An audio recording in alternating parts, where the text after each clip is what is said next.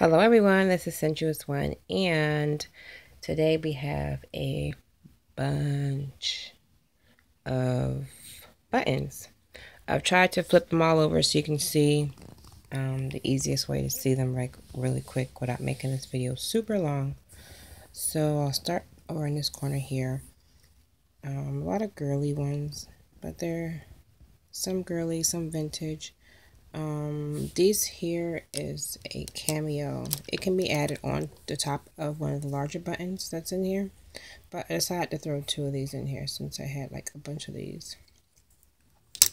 So there's one and there's another one there, but and they're really pretty sparkly beads, not beads, buttons. Some theme buttons, some plain buttons. I'm going not too fast so I can try to focus on these. So you can see, and there's some more Easter eggs like those there somewhere in this bunch.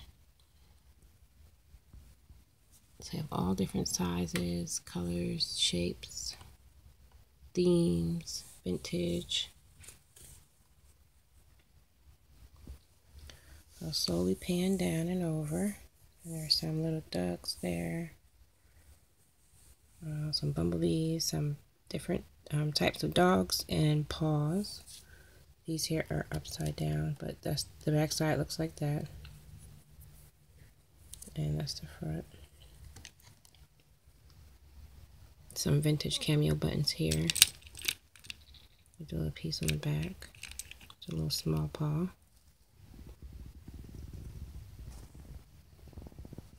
All the way around.